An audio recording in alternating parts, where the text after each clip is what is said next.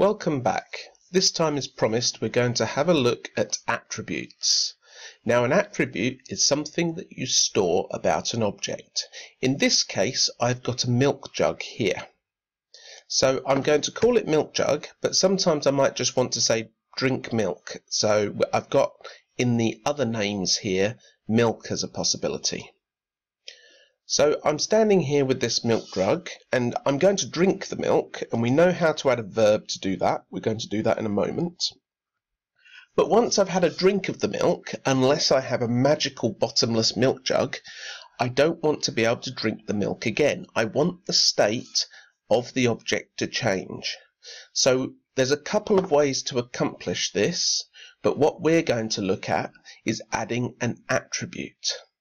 So if I come to the attributes menu, what you can see is I've already added an attribute called full, and full tells us whether the milk jug is full or not. Actually, what I'm going to do is just delete that so that you can see exactly what's going on here. So I'm going to say add an attribute and I'm going to call it full. Okay, and when I add the attribute, it will ask me what kind of data I am going to store in here. So a string is a load of text, an integer is a whole number, a double is a number with decimals, and Boolean is true or false. There are other types, but I think this is enough for now. I'm going to choose Boolean because a milk jug is either empty or it's full, and I'm going to tick it to say that when we start the game, the milk jug should be full. Now that we've done that, we can come to the setup of the object, and I can change the setup so that the lookat description depends on a script. And I can say with the object that if add, and then I'm going to, instead of expression, say that object attribute equals. So the object I want is the milk jug, the attribute I want is full, and if that is true, I want to do one thing. So if it's true, I want to print a message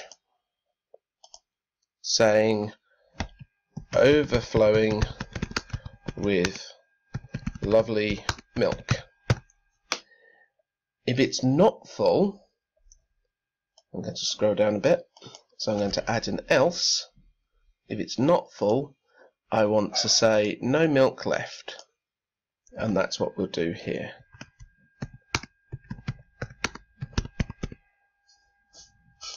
Okay, so that's our description sorted out. So depending on whether it's full, so at the moment under attributes I've said that it is full, and I click play.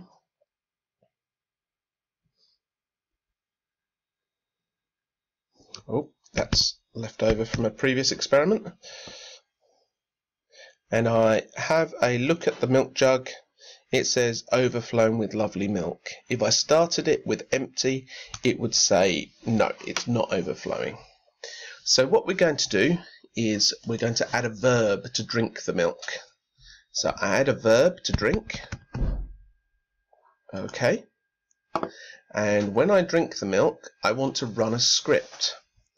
And the first thing I want to do with my script is print a message.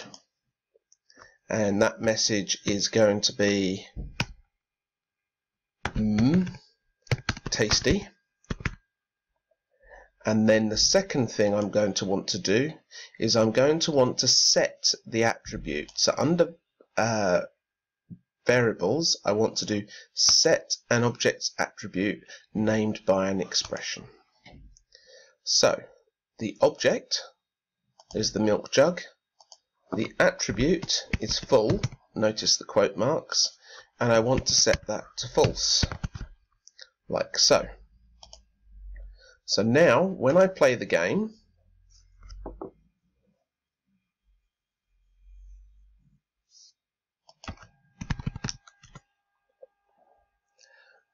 and I have a look at the milk jug,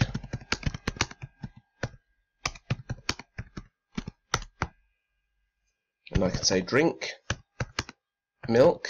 Remember, I added the extra name for it earlier. Tasty.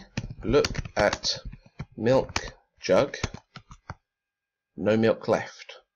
So I'm starting to be able to save the state of things by storing these attributes.